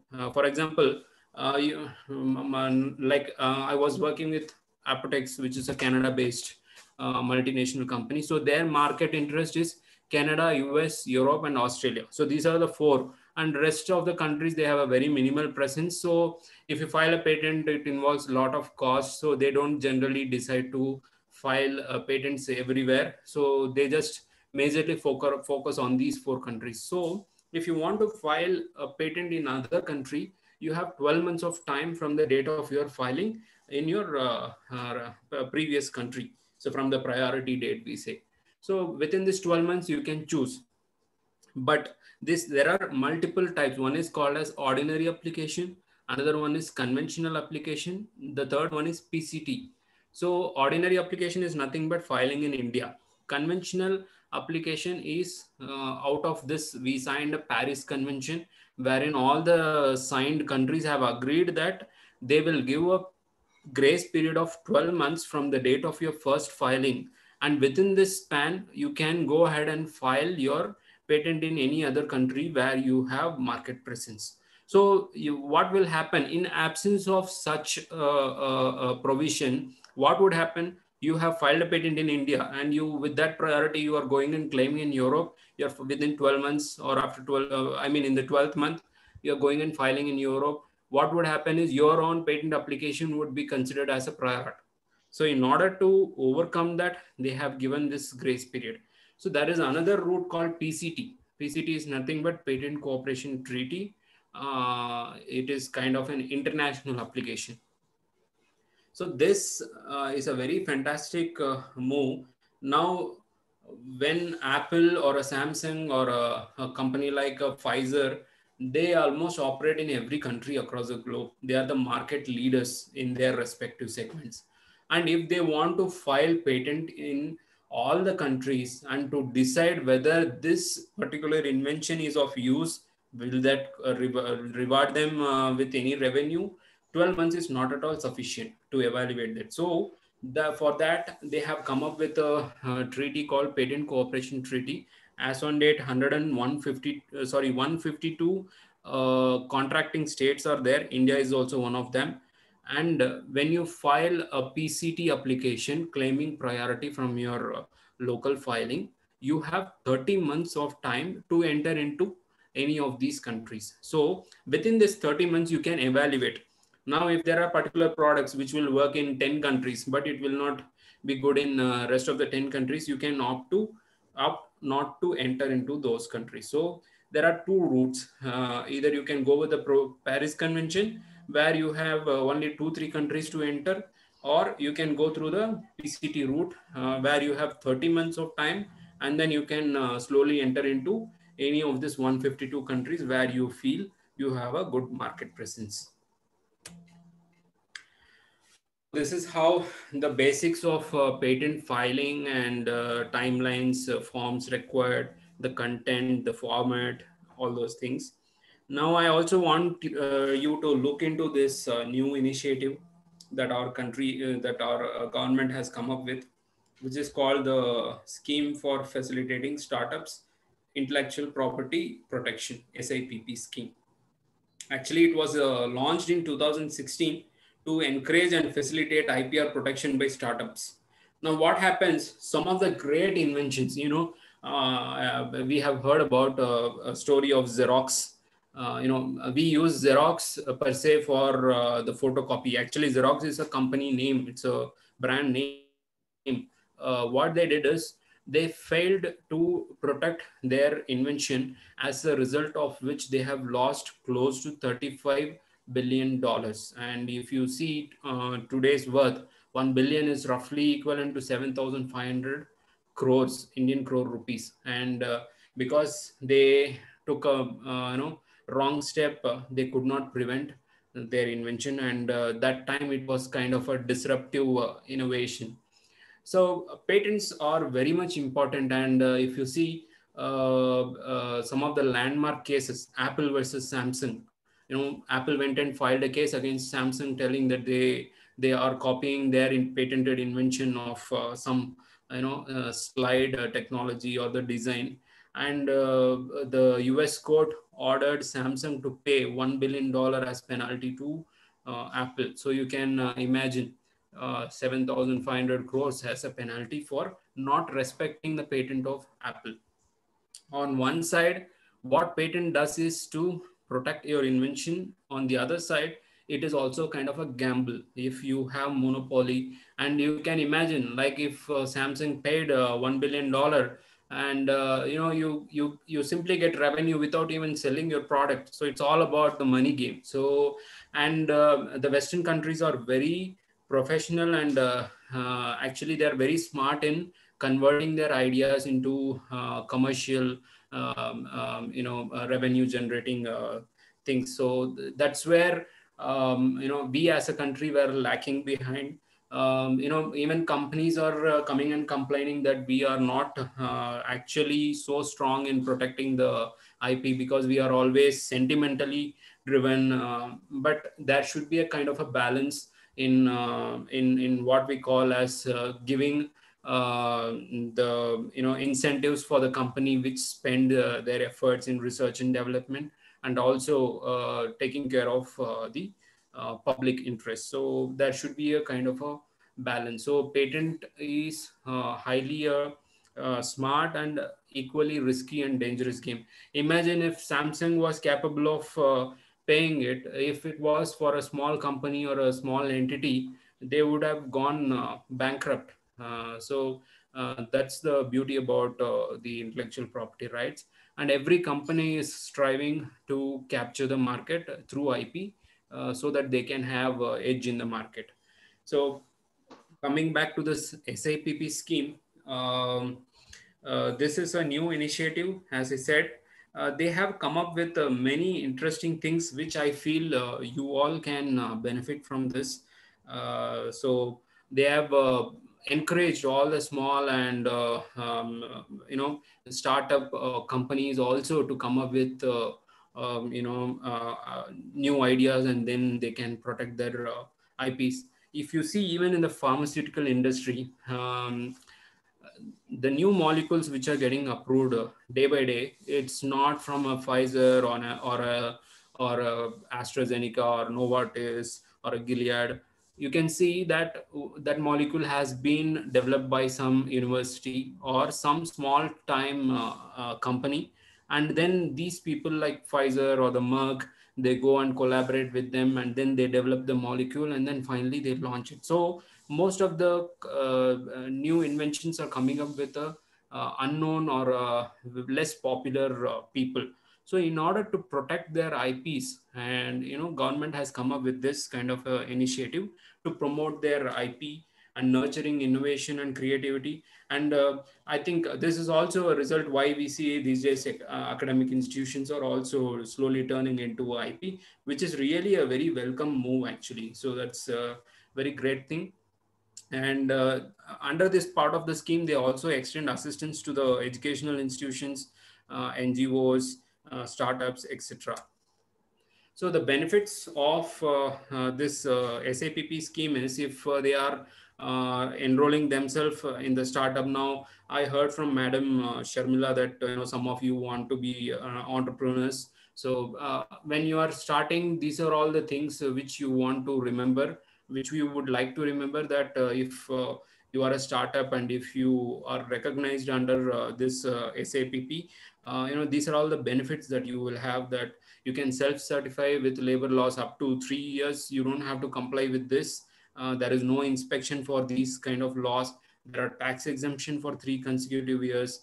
And even the patent registration fees is also less, almost 80% rebate in your fees, and 50% in trademark registration. So there are a number of facilities. So as a result of the Startup India, so many people have received the fee benefits from this. And um, so under this scheme, they have come up with facilitators. So government of India has arranged some kind of a setup, so who will be kind of a facilitator to manage the IPs from different entities, like small entities, educational institutions. So these are all the people like patent agents. I'm myself a patent agent. I have qualified, and I'm a registered patent agent, so I can practice in front of the intellectual property office for all the patent related matters. So there are many patent and trademark agents who will be in this facilitator list, and any startup company want to take the help of these facilitators to file or to prosecute their IP, are welcome to do so. Government has provided that scheme. Now, what they have to do is they just have to pay the statutory fee. For example, if you want to file a patent, you just have to file a patent fee. Whereas to facilitate it, like right from drafting or filing or administrative proceedings, these facilitators can help. So government has announced 20,000 rupees if you as professional charges. So these facilitators can help you file a patent, and they can reimburse the amount from the government. And if it is like with opposition, without opposition, it is 20,000. With opposition, it's 25,000. They can get it reimbursed, and government is very strict about it. They cannot charge a single penny. Apart from this, all you have to do is just file the pay the patent filing fee. Apart from that, all the professional charges would be borne by these facilitators. So they also will give a general advisory on pro bono basis, and they will assist in drafting, filing, and if there are, as I told, it requires some kind of a professional advice. Although people are masters in subject knowledge, it becomes difficult to deal with these kind of an activities. That's why every company, in our company, when one particular scientist are busy in synthesizing and developing a molecule, there is an IP department which takes care of all these IP related activities. So they are professional people. They will help you file and prosecute the patents or trademarks that has been proposed by this startup scheme. So these are all the benefits. I don't want to read out everything. Um, that's what I mean. The procedure is like government announced people to voluntarily register, all the patent agents, advocates, law firms to register under this facilitator scheme, so that any person who wants to take the help can go into that list, and they can choose a facilitator of their choice, or else they can go and write it to the respective patent office. So the controller of patents would provide 3 names and finalize the facilitator. So fee for filing patent design and other things only would be borne by the startup. Rest of the professional fee would be taken care by the facilitators. So as on date, I just recently clarified that this facility is only available for the startup companies. And I heard that government is also considering about the educational institutions, because I was about to give this presentation. We take care of companies, so we are not bothered about the facilitators. But I expected that this question would be asked. So when I inquired, I was told that as of now, the small entities or individuals, like one person company, people can get this kind of facility. They are also considering of including the educational institutions here, which if they do, it will be very fantastic. Initially the scheme was in a pilot phase for 1 year. Now they have extended up to 2023, and this will encourage many people to come forward and go ahead and file their IPs. So I have also given some useful resources. So on the top, you can see the patent sites from where you can do a different keyword search, like how you do a Google search. You can enter the search terminology and get the patent informations. There are some drug related databases. I mean, there are many resources, but I have just given some of the important ones so that you can just go and do a general search on this. So I think I have covered majorly. As I said, it's a very important topic and very vast topic, and each slide I can spend 2 to 3 days to discuss, but I have tried to keep it in a nutshell which is relevant to you. And as this is just a start, maybe in the future we can meet more and then take 2 advanced topics, and then we can discuss. So if you have any questions, I would be happy to answer. So let us, I am expecting more questions from you, because virtual meeting, all thanks to technology, but I feel that professors also would agree with me, it's a very boring platform because we don't get to see the faces and reactions. So it's like talking solo in front of a PC. So I want to listen from you. So if you have any questions, please go ahead. I'll try to answer you. You can use the chat also.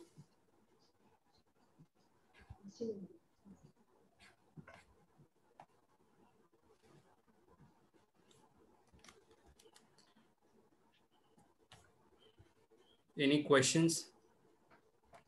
Students, staff? Thank you, sir, for your elaborate presentation on IPR. And we are very much pretty clear about the patenting process, etc. Okay. And, sir, what is the difference between the trademark and service mark? Trademark and service mark, I mean, both are brand names. Now, for example, when you say Apple, it's a product. So Apple products, Apple phones, Apple PCs like MacBooks, that's a product mark. But when we talk about an Airtel or a Kingfisher airline, so they are service providers. They don't sell products, they sell service. So they take so they are service like Swiggy, Zomato. So these are all service providers. So if the brand name is for a service, it's called service mark. If it is for a product, it's a trademark. So the concept is same. Only the product or a service is the differentiating factor. The purpose is same. Sir, as a department, we are doing some service to the community. Okay. Can we patent that? No, patent would be filed only for inventions. So services and other things will not be. Can we go for service mark then? Yeah, you can, for example, you have any like name for your particular association, like Bishop Heber Chemistry Association or anything. So, and if that qualifies under the trademark category, so you can actually go ahead and protect that name as. We have one. Heber Hygiene Enterprise. Actually, yeah. Can we go for service mark? Yeah, you can protect that name. So yeah, in general, I mean, the brand name, whether you now, even if Apple tomorrow comes with a telecom providing, or if they start an airline service or anything, so the brand name would be the same. Only because they are offering a service, it is called a service mark. So any name, sign, symbol, tagline can be trademark protected. For that also we need to, process like a patent.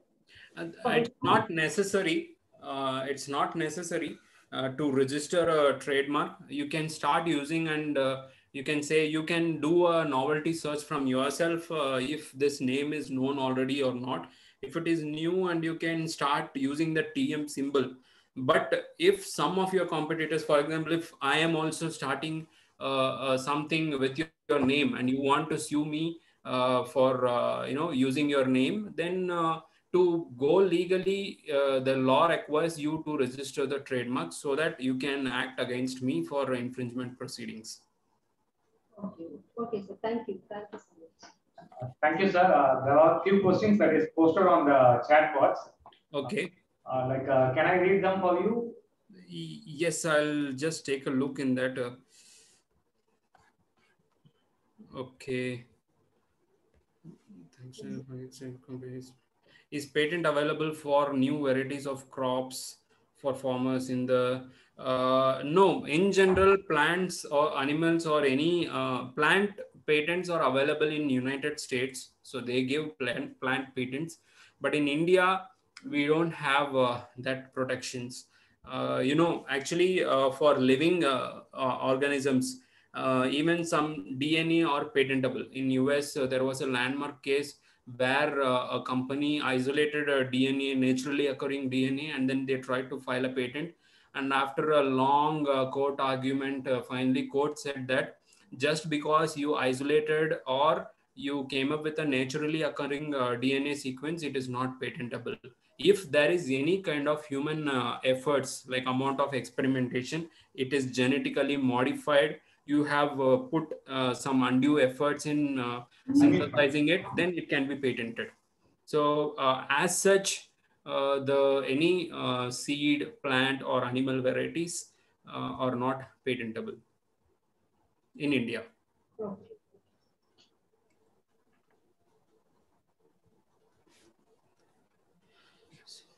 Any other questions? So, Kirtika, can you ask the question? Thank you, sir, for your wonderful talk. You have mentioned that copyright is like a lifelong rights and the patent is valid only for 20 years. But in both cases, our work is being protected. I was wondering why we prefer patent over copyright, but in where like patent is valid only for 20 years. okay, that's a very good question. So, Kritika, I mean, if I can ask, what talent do you have in extracurricular activities like music, singing, or art, photography? You do you have any interest in that? Yeah, I always like I have all interest in all the categories You are now. good at one particular thing. Can you just say Yeah, just for? I used to write some articles. Like sometimes I'm good at writing. Okay, so you are also a chemistry student, right? Yes. Now the thing is, you have come up with a new poem or a new novel, new script. So you want to protect it. So you would choose copyright to protect your novel, poem, or a script. But patent, you're also a chemistry student now with your boss, with your professor. You are working in the lab, and you are coming with a polymer or a compound, that is useful for treating a disease, or it is useful for something. It's a new invention. You will file a patent. So reverse is not possible. Now you cannot go and file a copyright for the invention. Now you can file a patent for your script. So these are categories, multiple categories. Now artistic or works like which is out of your talent fall in the copyright. If you want to, now I'll tell you an example. For example, now you have come up with that script, you will file a copyright for that. So you can protect a copyright for that script. And you have come up with an invention, like a new device that can quickly detect COVID in the within a few seconds. You can detect whether the patient is COVID positive. So you file that particular device a patent to protect that. And you are coming up with a new name for that device, like Kritika device. So you will file a trademark for it. Okay, so this is how the IP forms differ. So names can be protected by trademark, inventions can be protected by patent, and artistic and literary works can be protected by copyright. Okay, I also wanted to add another questions. Like we researchers publish our research work in journals, but nowadays, like people also prefer getting copyright for their research work. I was wondering if every people go for copyright, then the data will not be available online to access like every research people. So I was thinking, is that copyright an issue in literature work? What's your opinion on this? I want to. I mean, there is always a two sides of a coin. Even in India, there was a case that photocopying, and in general, I mean, even from my day, I don't know now that technology advancement has come how far. So we always, even though we have the books to read, we always prefer professor notes, and that's very easy for us to understand.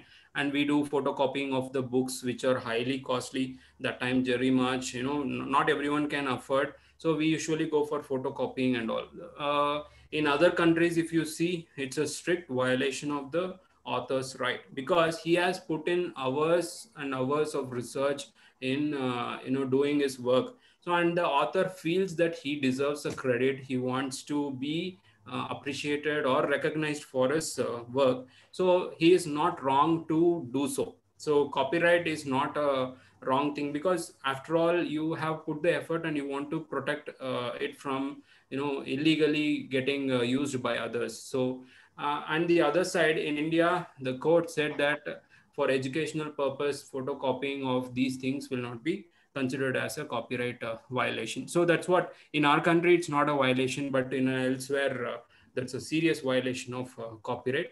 And yes, copyright, if you protect, I mean, it's you can always design around. I mean, if there is something protected, you will always try to navigate and try to come out of it. So there are multiple methods to come out of that. Even in law also, we have many cases. We find loopholes and we try to come out of that case. So even in copyright, we can do so. So copyright is not a wrong thing. If you were an author, if you have put your effort, so would you like to do it for free, or would you like to generate revenue for it? So it depends on you. So if you want to protect it, you are not wrong. If you want to give it freely to the public, you can do so. Thank you, sir. Thank you so much. And there is another question: can we patent an idea of mobile app, Ola, Uber, etc.? Yes, idea as such, not. You can protect a combination of a software with a novel hardware. So, for example, imagine that was a system for we saw one patent, right? Electrochemical device for identifying COVID-19 patients. So it will obviously it will be a mix of everything. It's an electrochemistry, and then there will be some software embedded program in it. So you can definitely patent it. It depends on how you present it. If you simply want to protect a program, you can copyright it. And if you want to protect the application of it, then you have to combine with the hardware, and then you can do it. So I mean, for this question, I just wanted to show that there is an Infosys patent. So this is how an India patent will look. So you can see, I hope you are able to see the screen. No, your screen is not shared. Okay, just a second.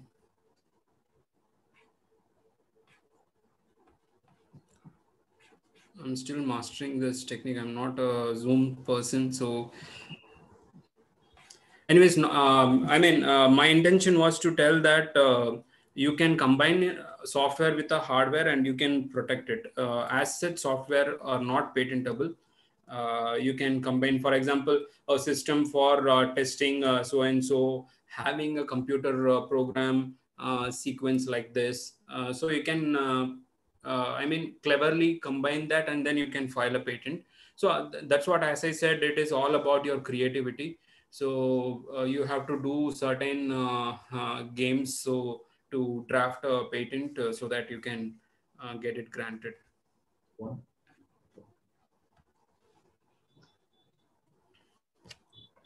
I have a small question to ask. So let me take if I'm synthesizing a pharmaceutical polymorph kind of thing. Okay. Is there any database to check whether I synthesize it using a different technique? So is there any database to go and check whether this kind of technique has been used or not? How to find that this is an innovative idea or this is a new kind of thinking? Is there any kind of a database or something like that? Yeah, actually, in general, I have already given you the free databases. Each patent office has its own searchable patent database. So India was the worst in the previous years. Nowadays, they have also improved a lot.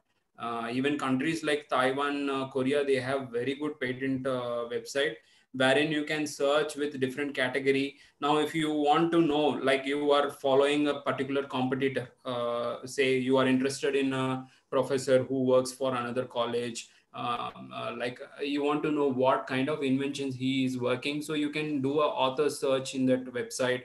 Or if you are looking for a particular polymorph, so you can go with the polymorph search terminology and see what kind of polymorphic forms are being filed.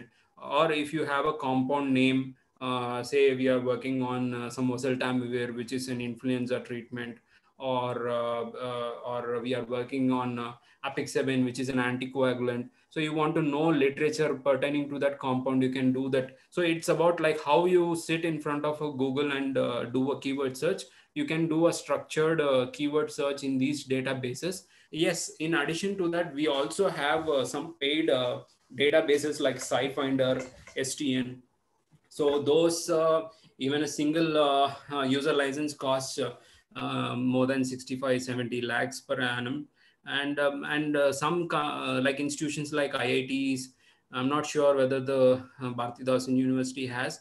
Some central universities do have subsidized license with them for their research purpose. So that has multiple structural, now you can draw a structure and then get references related to that, and you can do keyword search. So there are multiple paid databases like SciFinder and Orbit, AtBase. So these days there are a number of subscription databases, and through that actually we use multiple forms of it.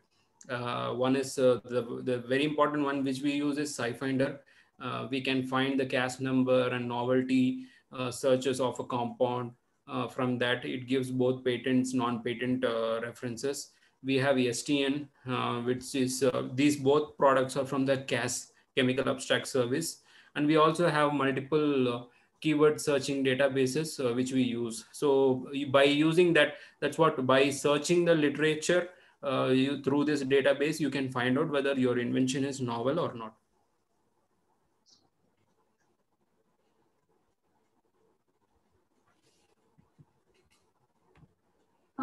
Thank you, Mr. Samshullah. Thank you for answering all those questions of our students very patiently.